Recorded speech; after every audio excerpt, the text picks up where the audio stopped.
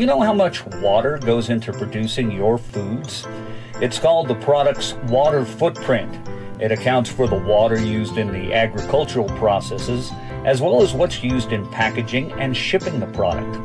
And the food with the largest water footprint? Beef.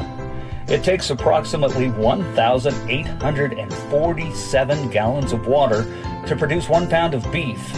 That's enough water to fill 39 bathtubs all the way to the top. For only 1 pound of beef? How can that be possible?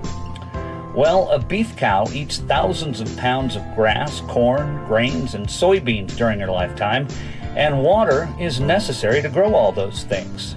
That's why the production of animal products like meat, dairy, and eggs requires more water than producing fruits or vegetables.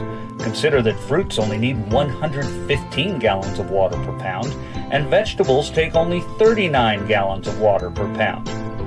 So what can you do to reduce the water footprint of the food you eat? Try to avoid wasting food.